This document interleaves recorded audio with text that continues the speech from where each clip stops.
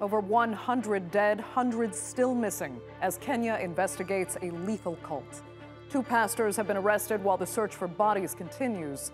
Shocked Kenyans are calling for a crackdown on religious fringe groups and asking their government how this could happen. But they are not alone, as authorities around the world struggle to separate dangerous cults from religious freedom. I'm Andrea Sankey, and today's Newsmakers are cults.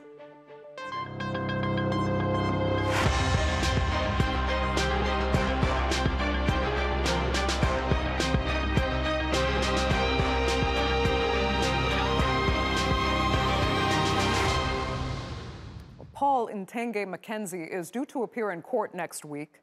The Christian pastor is accused of ordering his followers to starve themselves to death in order to get to heaven before his predicted end of the world on April 15th.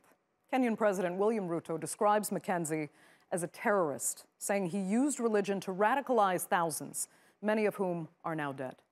The deaths amount to one of the worst cult-related tragedies in recent history, and with hundreds still missing, the toll is expected to rise. Outside an overcrowded morgue in the coastal town of Malindi, relatives of the victims of the Kenyan starvation cult are waiting to identify their loved ones. My children are dead. I know that for sure. Kenyans have been left shocked by the news. In these shallow graves, marked with sticks and yellow tape, investigators have dug up over 100 bodies. And with every passing day, more are being found. Many of them children. While some were rescued alive, they were desperately weak. The information received is that the people there were being starved after being radicalized by a certain member of a church who told them that their work in this world is done and that they are waiting for, they should die and go and see their creator. Followers of the Good News International Church are thought to have starved themselves to death in hopes of going to heaven. The church leader, Paul Mkangi, was arrested earlier this month when police raided his property. He's accused of brainwashing his followers and leading them to their deaths. The government has described it as a massacre and promised to bring those responsible to justice. Government of Kenya will do whatever it takes to make sure that we convict Mr. Mkangi and all those who helped him perpetrate his heinous crimes. Mkangi has been arrested multiple times in 2017 in connection with a range of offenses. Just last month, he was arrested on suspicion of the murder of 2 children by starvation, then released on bail. Some Kenyan lawmakers have criticized the security services for missing opportunities to prevent the deaths. The president has even likened him to a terrorist. Terrorists use religion to advance their heinous acts. People like Mr. Mkangi are using religion to do exactly the same thing. The gruesome saga has led to calls for a crackdown on fringe religious groups in the predominantly Christian country, where some leaders are suspected of using extreme teachings that put their followers' lives at risk. There are many other people we are following up, we are interested in, whom we believe are involved in similar issues. So there is a lot more happening, not just this person. This is one of the worst cult-related tragedies in recent history. And with the Kenyan Red Cross saying more than 300 people are still missing, it's feared the worst may be yet to come. Well, given what's been uncovered already, it's hard to believe that it could get worse. But as we've seen in examples around the world, the power of cults can lead to tragedies beyond imagination. From the near 1,000 deaths of the Jonestown massacre to the smaller but some say equally shocking Heaven's Gate suicides led by Marshall Applewhite. In 1995, Aum Shinrikyo's Tokyo subway sarin gas attack left almost 6,000 people injured and 13 dead. And in Waco, Texas, a massive fire killed dozens of Branch Davidians after a 51-day siege of their compound. Those tragedies and others have left governments the world over struggling to regulate dangerous cults that claim to operate under freedom of religion. So, to talk more about the deaths in Kenya, as well as how lawmakers can better balance freedom of religion with the existence of cults, are from Trenton, New Jersey, Rick Ross, the founder and executive director of the Cult Education Institute. He's also the author of Cults Inside Out: How People Get In and Can Get Out. And from Nairobi is Bobby Mkangi, a constitutional lawyer and the chairperson of the Eastern African Center for Constitutional Development. Thanks both so much for being with me. Bobby, I'll start with you in Kenya. I mean, tell me what's struck you most about this case. And legally, does it qualify then as murder? Well, the first thing is it's definitely shocking to hear of, especially the number of the people who have passed away this way.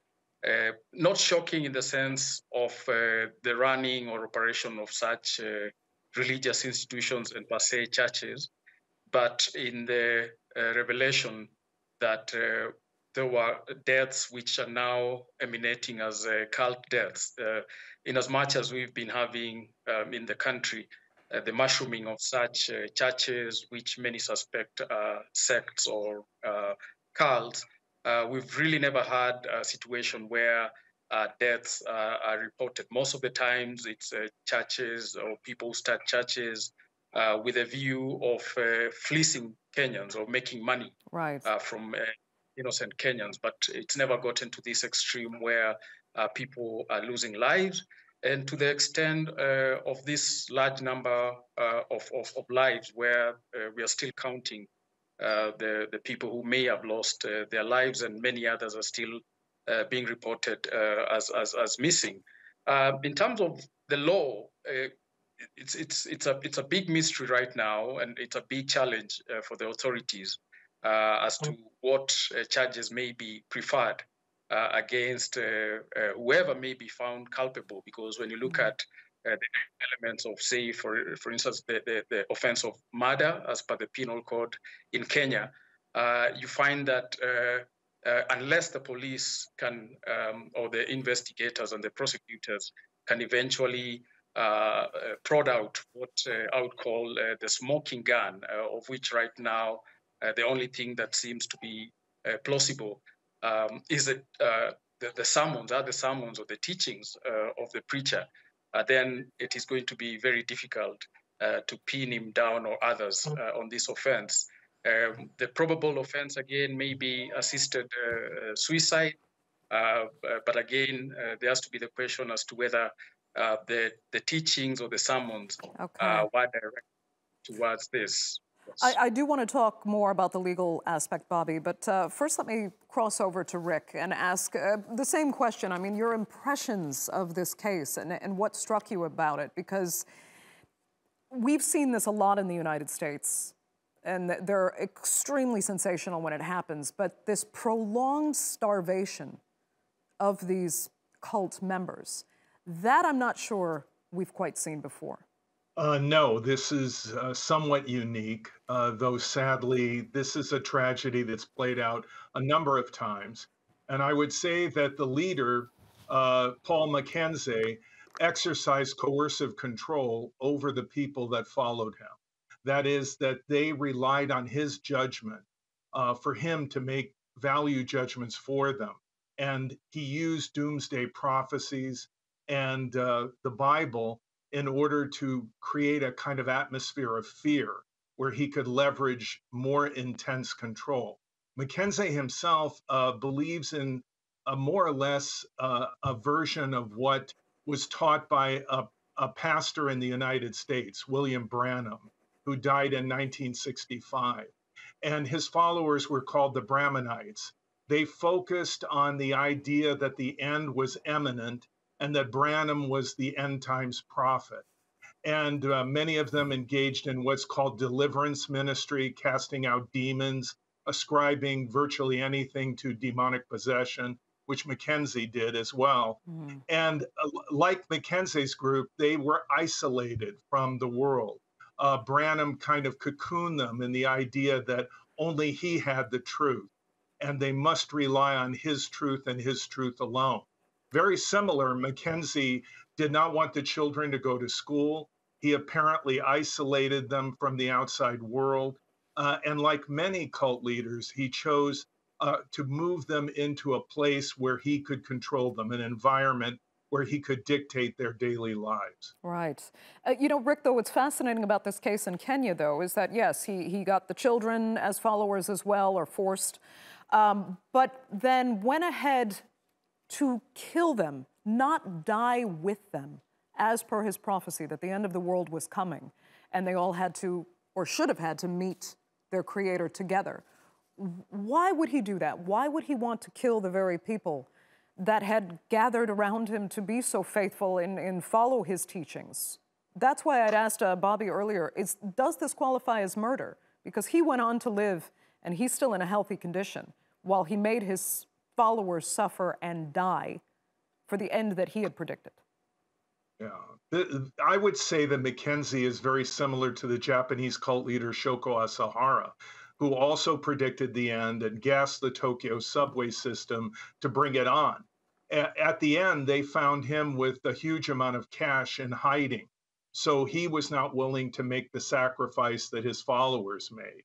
But Mackenzie is also similar to Joseph Kibwetere, who led a group in Uganda called the Movement for the Restoration of the Ten Commandments. He predicted the end would come in 2000. And when it didn't, he began killing his followers. Eventually, they recovered over 750 bodies in Uganda, though I think due to the extreme isolation of the group in the jungle, there may have been many more people that died. It may have actually topped Jonestown. But Kibwetere died with his followers. Jim Jones, who led almost 1,000 people to death, Americans that transplanted in British Guyana in 1978, he also died with his followers. But apparently, Mackenzie did not want to do that. Right. Many of these cult leaders are deeply narcissistic. At the point of wanting their followers to comply with them in order to reaffirm their unique stature, their special mission. But Mackenzie's narcissism did not include dying with his followers. Apparently, he felt that it was more important for him to live. You know, if you can, Rick, give us just a better idea of the kinds of people that would follow, in most cases, men like this. What is it they're lacking? What is it that they're after when they join these cults? Well, I think it could be anyone. There have been many people that I've worked with over the years. I've done over 500 interventions around the world. And of those interventions, 5 were medical doctors. One was an anesthesiologist, one was an orthopedic surgeon. So it could be anyone, any level of education, any social economic background. What they share in common is that they were deceived. They were deceived by a leader who gradually drew them in through isolation, typically, and by basically using something that has authority. For example, the Bible. I think Mackenzie told them, look, this is not about me. This is about God. This is about the Word of God. And then he twisted the scriptures in order to enable him to control and manipulate the people. Right. I think that some of them may have been going through a difficult time in their lives, which made it more prescient. They were more vulnerable than they otherwise would have been to Mackenzie's message. But basically, I blame the leader, not the people. And I think that we need to disabuse ourselves of the idea that a certain type of person can be recruited by a cult, when in fact we're all vulnerable, because these groups basically lie and deceive people, trick them into becoming trapped in the group. Right, but that's where it becomes tricky legally. to go after cases like this. I mean, Bobby, you tell us how difficult it is actually to prosecute. Federal authorities have mentioned genocide in this case. That might have a lot of trouble holding up in court. But what charges could actually lead to an appropriate punishment? Because the argument for those being prosecuted is that these are not victims, they are just followers, they are just believers like the leader themselves. Exactly, and I think hot on the heels of what Rick Ross was saying, that at the end of the day, perhaps what the authorities may have to rely on, and what I was calling the smoking gun, because for there to be criminal culpability, there has to be a connection between Mkangi himself, his activities, and what led to the deaths, so as to occasion that as a killing. And then beyond that is to now carve out the intention, whether it was malicious or not. If it was malicious, then that occasions murder. If not, then that is manslaughter. And for both of these offenses, which would be the most extreme and strictest, and the ones which may deliver the ultimate and optimal sanctions, then you find the difficulty in connecting so far with the evidence. Perhaps the authorities and the investigators may have more and will get more information, but so far what is available, you find that there is a difficulty of connecting his sermons, his teachings, in as much as Rick was saying, there is an element of control. But that's what the prosecutors will have to try and piece together. And it's not easy. Bobby, let me ask you, though, I mean, from what you've seen in the investigation so far, I mean, did the government and local authorities really drop the ball at some point? Did they ignore signs that could have saved lives? And I mean, because the government is actually now saying that there are a lot more people involved. So, I mean, how widespread is this, and how could they not have gotten on this earlier? Exactly. Apart from in terms of regulating the number of such groups, religious organizations that have been mushrooming in the country for the past 20 or so years, there's an issue of, and particularly with the Mkangi case, he has been arrested severally. In fact, as of yesterday, the judiciary of Kenya had to issue a press statement describing and outlining the activities and its interface with Mkangi since right around 2017. On a number of occasions, he has been arrested, arraigned in court, but being given what you may call a slap on the wrist. And a number of families or relatives of the victims are coming out to report that they have been to the police on a number of occasions reporting these incidents, but the police did not take action. So it remains to be seen whether it was because of corruption, because that's another very big problem with the criminal justice system here in Kenya. But also, again, there's a problem, as I was describing earlier, of really pinning down the offenses. So yes, may have caught, but the police may, on some occasions, may have really, as per the law books, failed to see what to really arrest and charge Mr. Mkangi. Let me come back to Rick, because there is this question of legislation and law enforcement here, and how to distinguish, actually, between a cult and a church. Plenty of people accuse Scientology, for example, of being a cult, yet in the United States it has the even tax-free status of being a church. And then there's religious freedom versus an illegal cult. Followers of Waco and the Branch Davidians still blame the government for illegally raiding their compound and directly causing the deaths of dozens of Branch Davidians. So, I mean, what are really the limits of the government and law enforcement here? Well, first, I would define a cult in very narrow terms. Number one, that there is the existence of an absolute authoritarian leader who is the defining element and driving force of the group, who becomes an object of worship. Mkangi fits that description. Second, that there is coercive control used that can be identified. That is, people are under undue influence and they're acting against their own best interests but consistently in the best interest of the leader.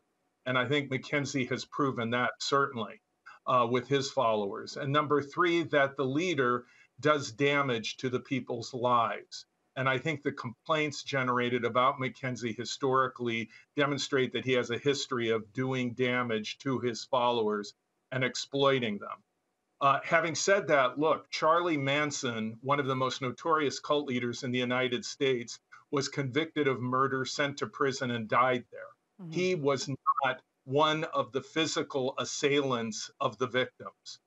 What he was convicted for was the control that he exercised over his followers, that he weaponized them, and then they killed for Charlie Manson. And on that basis, he was convicted of murder. In this situation, I think it is reasonable to conclude that the reason that people starved themselves to death, the reason they allowed their own children to starve to death, was the undue influence of Paul Mkangi. Now, how that will play out in court is a question, but there are hundreds of sermons of Mkangi that have been online, and that they can establish that this was a preconceived notion of his, that they should, in fact, sacrifice their lives because the end of the world was coming. Right. And so I think there is a way to convict him.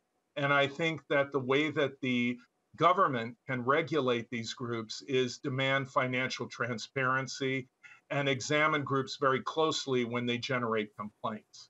I mean, Rick, I'll just ask you this. What can you do for people who continue to refuse to believe, though, that they are victims, that they've been brainwashed, and that insist that this is free choice and that the government really has no right to interfere? Because you can have the laws in order, you can have examples like Charles Manson, but if people say this is their free choice and this is freedom of religion, how do you deter this? Well, I think that first of all, you regulate the groups, expect financial transparency and accountability from them regarding the amounts of money they have, the property they have. Would you worry then about a group like Scientology that we've heard numerous complaints about, but is being monitored? Their transactions have to be transparent, but still. Yeah, well, Scientology has limited accountability in the United States due to separation of church and state. I think you could say that the United States offers a haven for many groups that would otherwise be under much more scrutiny in other countries. For example, in the EU, in Australia, in other countries, China, groups have more accountability and the government expects them to account for their finances in much more detail than in the United States. Perhaps that's why so many of these groups called cults have found that the United States is a convenient place to set up shop. But what can families do? I think families can intervene. They can talk about their concerns with a family member who is under the influence of a leader like Mkangi. My book, Cults Inside Out, goes into great detail about how this can be done. And of course, there must be a level of cooperation from the person who is involved. But typically, if the family is close, if their friends are close, they can say, look, we just want to talk to you about this. Yeah. We want to discuss our concerns with you. And hopefully that can be a pathway out. Bobby, just a minute and a half left. What ideally do you want to see happen in Kenya now against these alleged cult leaders that have been taken in to rectify what has happened to these over 100 victims? Well, definitely at the end of the day, and I think this is what most, if not all Kenyans want, is for this particular case for Mr. Mkangi to be found culpable and to be visited with the best possible sanction that the law may avail, depending on eventually what the prosecution will prefer, whether it's genocide, murder, or mass assisted mass suicide. But at the end of the day, I think, as Rick Ross say, in as much as we have sort of a good regulatory regimen in the country right now, because these churches or religious organizations must be registered with the government. So, and most of them do, so that they can benefit from the registration, say tax exemption from their tithes and donations. But I think it's high time now the country comes up with a specific regulatory framework for churches and religious organizations. Bobby Mkangi, yeah, that will have to be the final word. I'd like to thank you so much for all your insights, and to Rick Ross as well. Thanks so much for being with us, and to our viewers, of course, for tuning in. Remember, you can follow us on Twitter, and do be sure to subscribe to our YouTube channel. I'm Andrea Sankey. We'll see you next time.